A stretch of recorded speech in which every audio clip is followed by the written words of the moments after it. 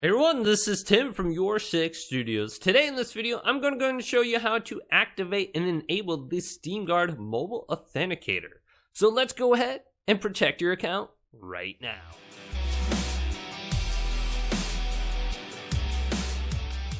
So to activate the SteamGuard mobile authenticator, we are going to be using the Steam application on our mobile device. So go to the Google Play Store or the Apple Store and search for Steam and open up the application.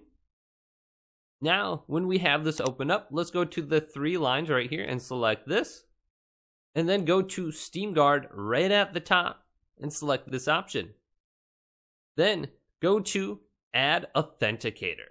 Now, enabling SteamGuard mobile authenticator on your phone provides the best level of Steam account security.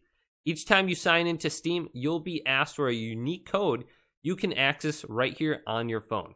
So let's go to Add Authenticator. Now it says, Step 1, add a phone to your account. Enter your phone number below with an additional prefix. So let's type in my phone number. Then for Step 2, it says, confirm your email. First, we need to confirm that you really are you. Please check your email and click the link we sent you before continuing. So let's go to Next now, and then go over to my email address. So here is my email address. I just received an email from Steam adding a phone number to your Steam account. So it says we received a request to add a phone number to your account. Let's go to Add Phone Number to confirm.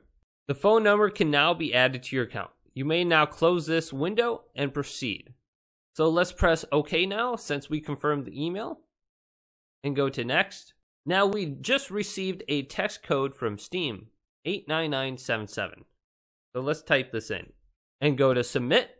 Now it says Step 3, Recovery Code. Take a minute to write down this recovery code.